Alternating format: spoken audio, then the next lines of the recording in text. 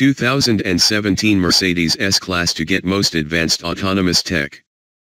Upgraded S-Class will use map data to paint a better picture of its surroundings and offer more advanced driverless control. Hot AMG S63 variant also do.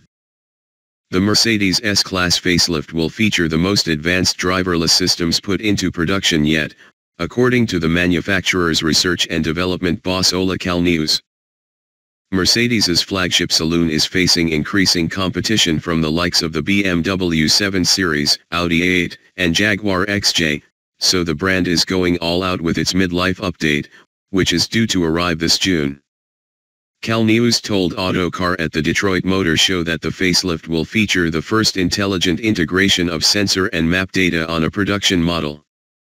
The advanced system will enable the new S-Class to do things like detect a corner and judge whether the car's speed is too high. If it is, it will decelerate, negotiate the bend safely and then resume its original speed.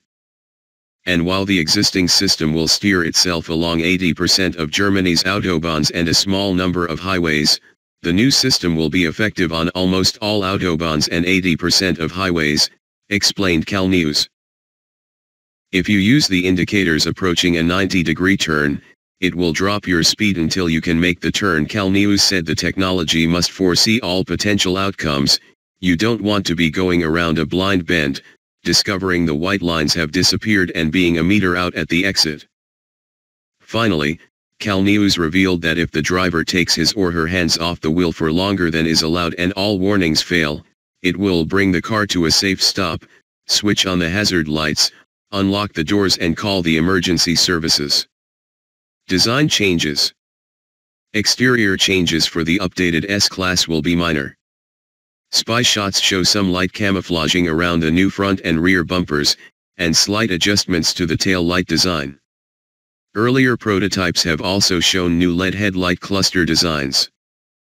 More complex changes are expected for the interior.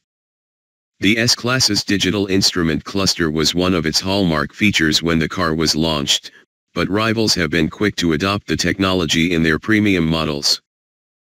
For this facelift model, Mercedes appears to be producing a wider, frameless dual-screen setup, which will allow for a larger screen area.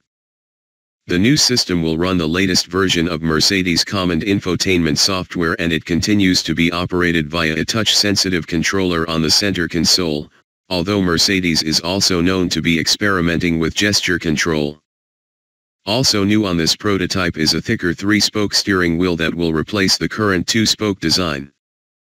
Engines from the current S-Class are likely to be carried over in their entirety, but they could come with minor improvements to fuel economy and CO2 emissions.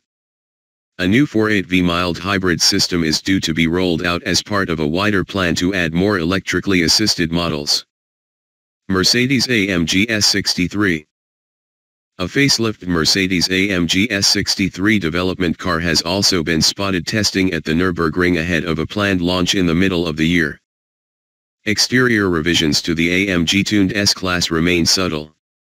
Camouflage on the front bumper indicates that this is where the majority of the S63 specific styling revisions will be made. Most of the facelift's more general changes including new headlight clusters have already been seen on standard S-Class test cars. As with its soon-to-be facelifted Mercedes-AMG S63 coupe sibling, power is set to increase from its current 577 bhp, although insiders won't specify by how much.